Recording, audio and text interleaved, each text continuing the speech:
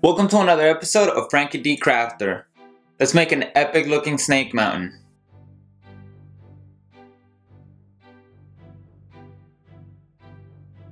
I'm leaving some timestamps just in case you want to go to the end of the episode and check out how I made the snake head. It's okay. Go ahead. No worries. I won't judge you if you skip. Alright, for everybody that stayed, let's go through this messy process of how I crafted Snake Mountain. I don't plan to spend a lot of time basing here. If you think there's something that I missed in the video, please let me know in the comment section below. I'll be mainly concentrating on what I feel is important to the build, like making sure this thing doesn't weigh a ton. The best thing you could do here is use pink foam for the bottom level and rolled up aluminum on the higher levels. I mainly did this because the foam is flat and it's easier to stack things on top of it. If you use cardboard for basing, please glue multiple pieces and make sure that you alternate the direction of the corrugations. This is where I actually take the time to base the second floor. I need places where my players can have battles in and epic moments. I want there to be a balcony of sorts, connecting all the floors together.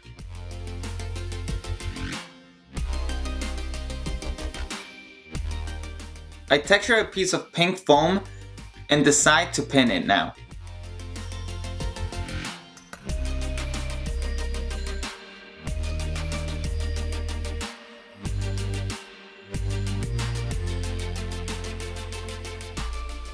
I figure I can always support more with Sculptamold.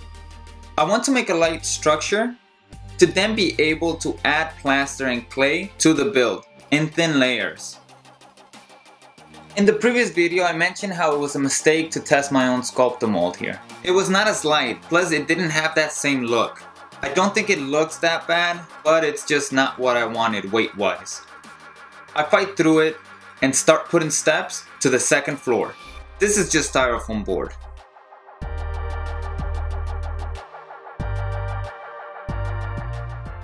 I start planning how to texture the rest of the mountain and I test out 3 methods. The first being bark. After I sanitized it by boiling it, I then go ahead and coat them with PVA glue to add strength and seal it. Next up is plaster poured on aluminum that has been layered on a metal pan. Simple as that. And lastly, the most reliable way is to use pre-existing molds. Let's let those dry. For the first snake part, I use a combination of pink foam and aluminum.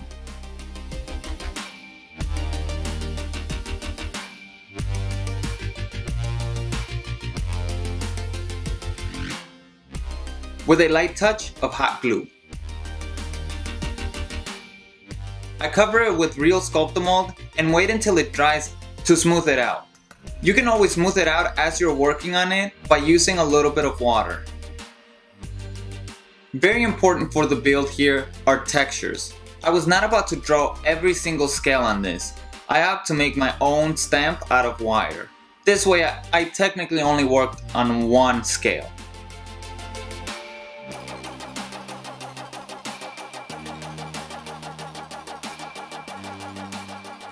I add a little bit of water to the surface of the Sculptamold and then start adding my good polyform clay. I apply the clay only on the sides. Since no one will see the bottom, there's no reason to add detail there. As for the top, I have other plans. I then texture the sides using rolled up aluminum.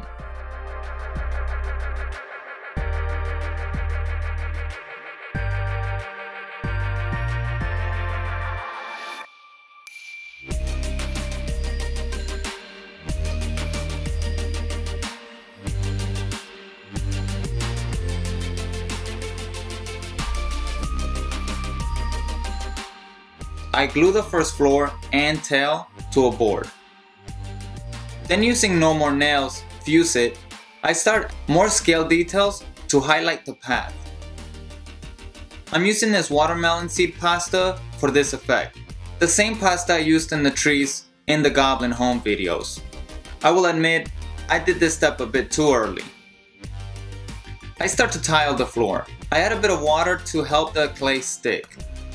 The point here is that I want the tiles to crack a bit. That's why I choose cheaper air dry clay, Crayola, that tends to crack a little bit more. I texture it using a beat up brush. And then I wing the measurements for the tiles.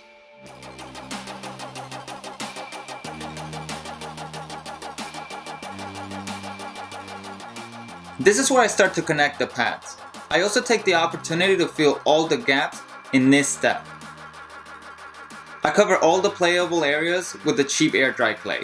This includes the tail path.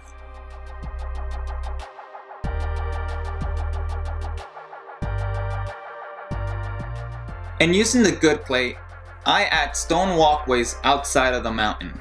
Check out this video for tips on something as simple as this.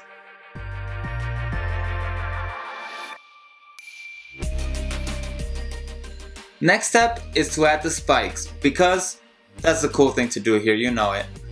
The actual reason is that I want to connect the piece to the rod, and when I place this on the table, I want there to be visual cues that these terrain pieces belong together. My dad works installing sprinkler systems and decided to give him a visit. So I knew he had some plastic hose laying around. He was wondering why I only wanted the scraps. I told him I would put them to good use. You guys let me know if I succeeded or not. I shape it in the best way I can without worrying about the bends. I cover it with real Sculptamold and allow it to dry completely before proceeding. To be safe about the bond here, I did what I can only call as the most paranoid precaution for my players I have ever taken. I decided to drill some screws to attach the snake segment to the second floor.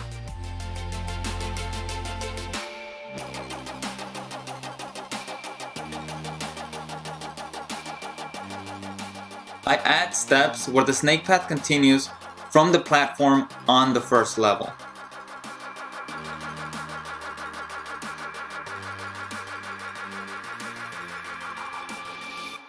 I forgot to make one side flat, so then I gently and carefully sanded some of the Sculptamold.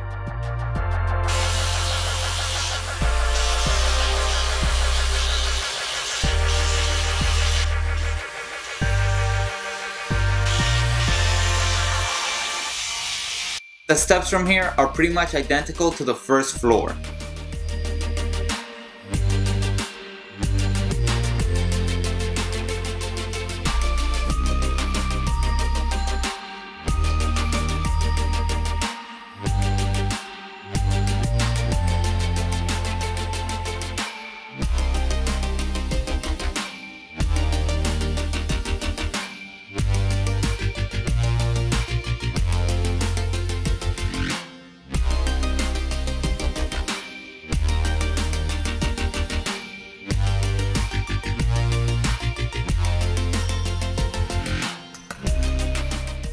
Yo, real quick here, one of the biggest things this project needs that I almost forgot to put on the video is actually these little things right here. They go under tables or chairs or whatever. I picked them up at the dollar store, and yeah, I almost forgot to put this in, and this is essential. If you don't put this, the layers, the levels could potentially damage the other ones. So my bad, guys. This was a close one. Sorry.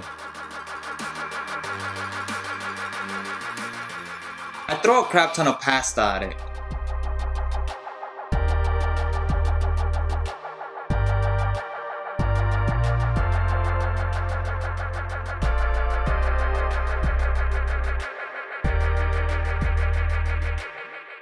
Tips for the top level? Well, just make sure it sits balanced on top of the level 2.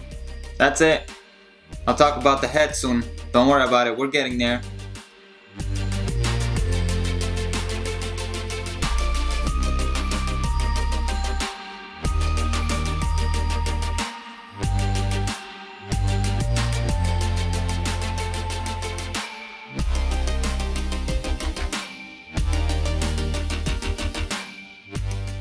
Let's add the last bit of clay to the snake segment. Here, I meticulously sculpt the shapes of my rock pieces. Meticulously.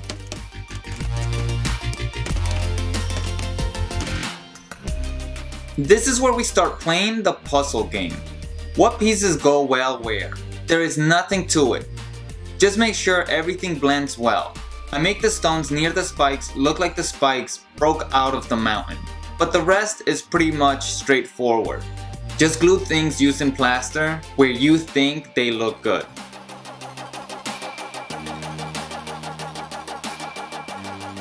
Let's finally talk about modeling the clay. We start with aluminum to make sure we don't use a lot of clay and kill our budget, like we haven't already. Shape it and cover it with polyform clay. It's a lot smoother and it tends to stay together better. People have warned me that eventually it does crack, but I've had this kind of dusty, I haven't used it in a while. But I have this from I don't remember how long ago, and I don't see a single crack on it. So if it lasts me more than a year, then I think it's still a pretty good clay. I think. I'm adding the first layer of teeth here, just drawing it on the clay.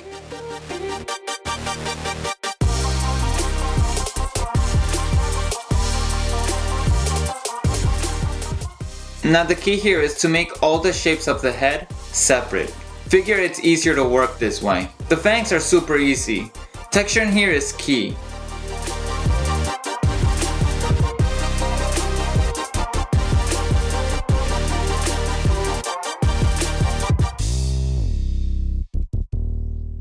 You don't want a lot of smooth surfaces.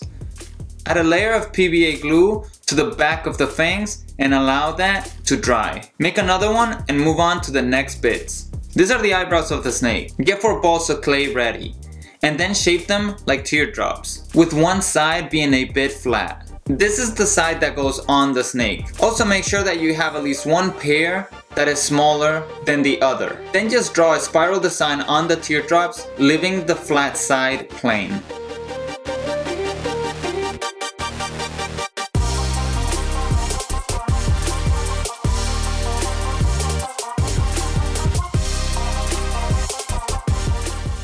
Once everything is dried, we can continue. Let's add what will be the eyes. The right beads go a long way here. Easy and simple.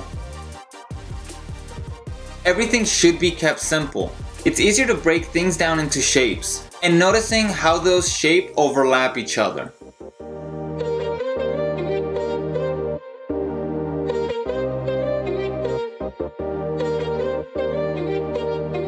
I add glue to some connections because polyform bonds very well with PVA glue. As you can tell, I roll up most of my shapes into snake shapes. It's one of the easiest shapes to manipulate and work with. I try to make some of these shapes as flat as possible to make it look more like a statue and less like an actual monster.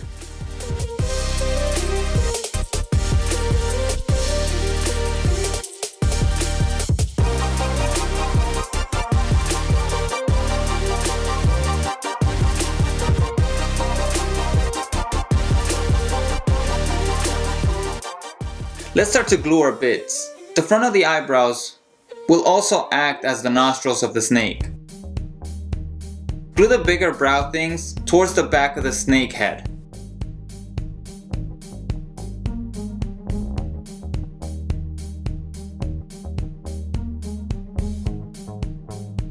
Wait, I almost forgot. Let me just add this bottom lip.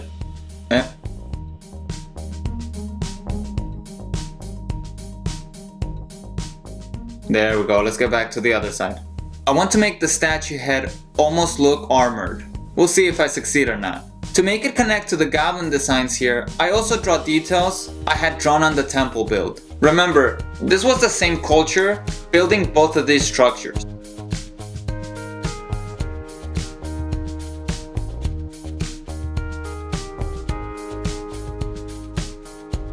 Allow the clay to dry a bit in between the steps. This is necessary, especially when we start to add water to blend pieces together. Just like in this middle piece for the eyebrows. I don't make the eyebrows nice and smooth because I keep in mind that these things were sculpted from stone. You know what I'm saying.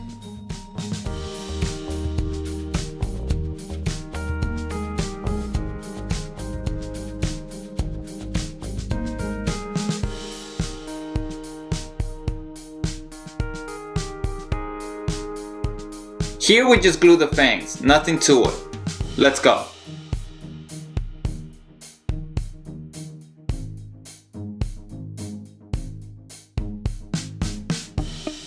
Let's try to get rid of the last smooth surfaces on the top of the head by continuing the design from earlier.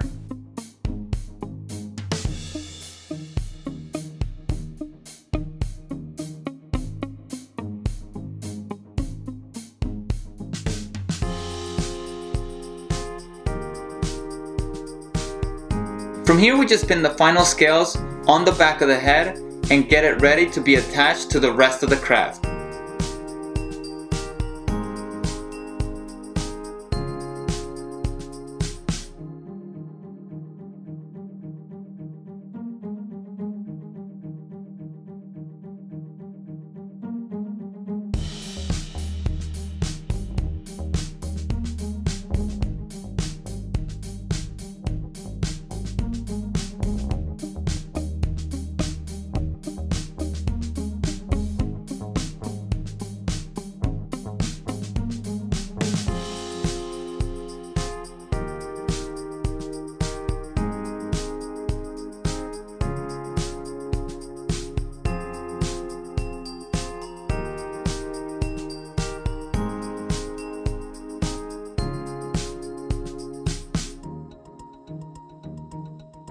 Let's add some pupils with a hot tool here.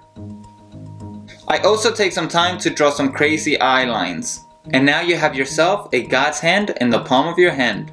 Alright guys, for now this will be it, but stay tuned, the painting episode is next. If you enjoyed this video and the content this channel produces, please consider donating to the Franky D Crafter Patreon page. It's because of the support from these awesome people that I am able to keep the channel going. Okay, so we're done with this portion of the build, and it was hard to get through.